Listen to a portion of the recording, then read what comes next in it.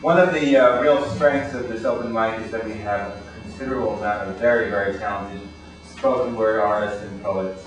I'd like to present one of our favorite, Patricia Goodwin.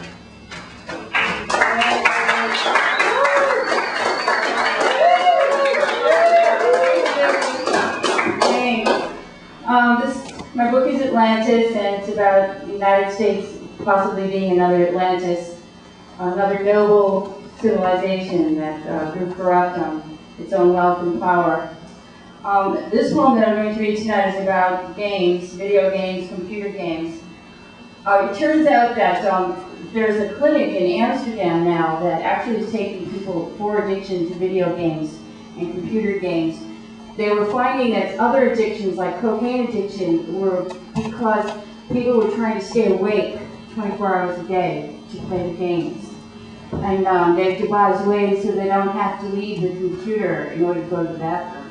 So it's really getting serious.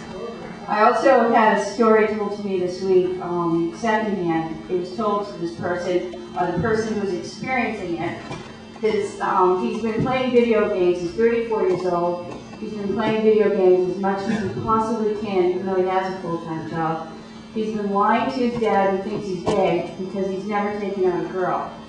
And he makes up all these girlfriends, and he's been caught in lies, and he even faked his prom picture. He had a friend come over, a girl in a gown. They took the picture, they never went to the prom, they just drove around. So, I mean, it's getting a little weird when people can't even have a life. They prefer the game, the simulated life. Let the games begin. Tomb Raider, Mortal Kombat, Grand Theft Auto, Doom. The male penis, when erect, grows to an average of 5.5 inches, measured from the front. Alone in the dark, in the flickering blue light, with the joystick, or the up, down, top, bottom, four-way buttons of the clitoris control console. Hit the right button, the right way, and Laura is yours. You can send her flying, hang her by her fingernails, you can make her crawl, or moan for you. Why would you need a real girl? Skin is such a challenge. The smells might frighten you.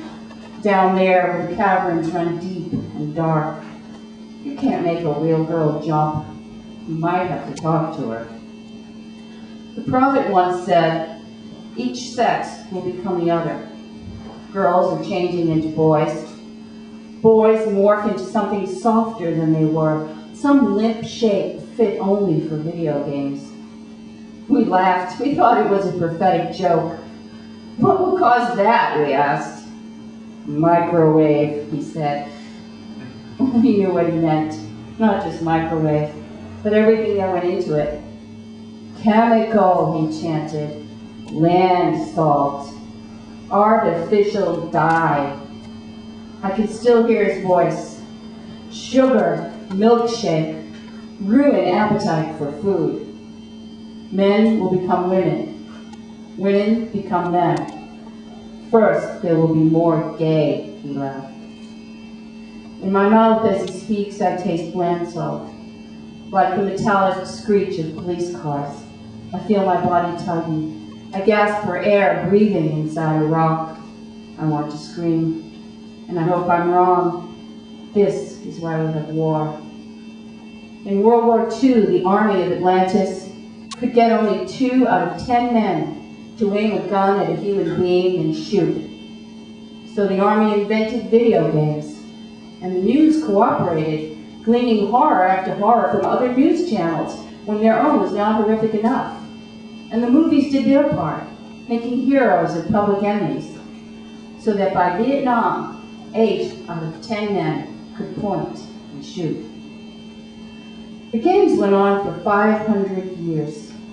The blood feast in hot sun. Philosophers complained humanity was inhumane. Man was being torn apart, not elevated.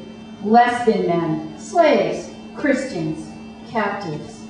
Less than animals, 500 elephants, 200 lions, 100 horses. Not real, just spectacle. To die is not enough, said authorities. They must be crushed by animals of monstrous bulk, torn apart, decapitated, filled the stadium with blood. They watched as we watch war on television, movies, or play games. Imagine if they had the technology to blow things up.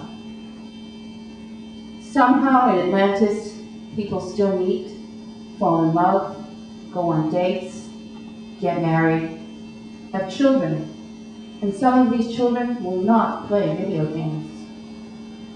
In Rome, you cannot find the Circus Maximus now. It is so quiet, grass grows. Thank you.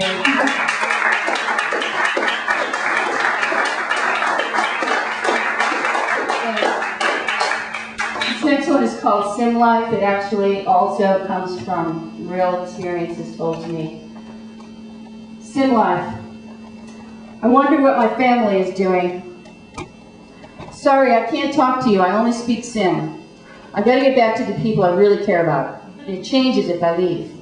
In Sim, without me, there's anarchy. I know it's all about getting me to play more, but I don't care. I can be important there. I can play God.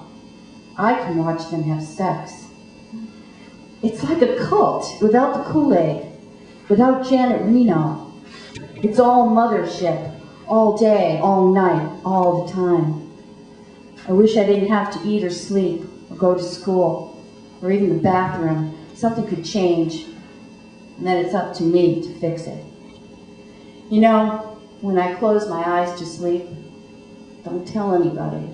When I open them and drive the car, all I see is Sim. Thanks.